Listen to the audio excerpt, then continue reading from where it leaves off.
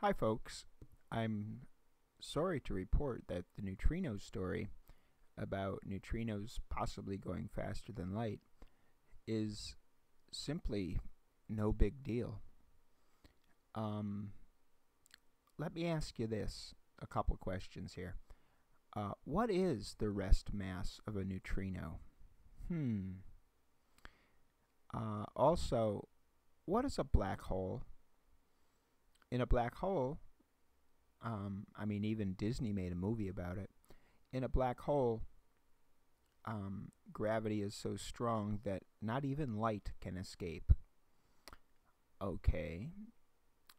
A neutrino can pass through 50 light years of lead because it has so little mass and interacts so infrequently with matter.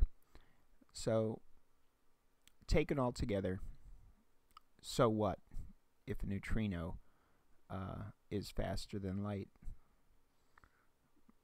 Light's not even fast enough to defeat gravity.